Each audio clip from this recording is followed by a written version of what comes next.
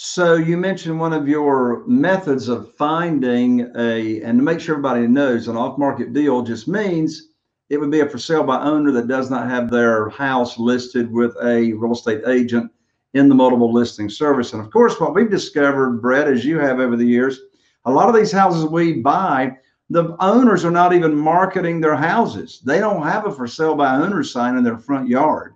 One of the channels or strategies you just mentioned of finding deals today is driving for dollars. Tell everybody, what do you mean by driving for dollars? And how do you find people to drive for dollars?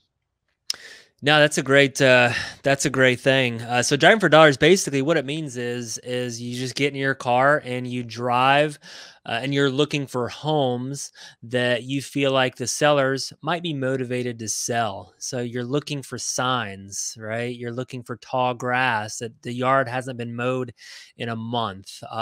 Maybe the mailbox is full of mail because no one's picking up that mail. It's a vacant property, so it's more susceptible to vagrants coming in and tearing up the property.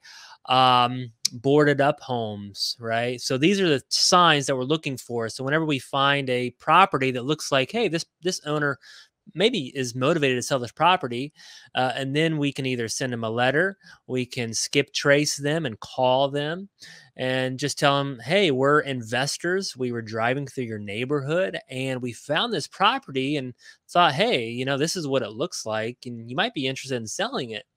um, and that's basically what driving for dollars is. And we drive for dollars ourselves. So people on our team drive for dollars. So we always train our acquisitions guys. These are the guys out in the field. They're looking at properties, meeting with sellers, but they have their phone on them. And we use an app called Deal Machine, which is a great driving for dollars app. I would definitely check that out.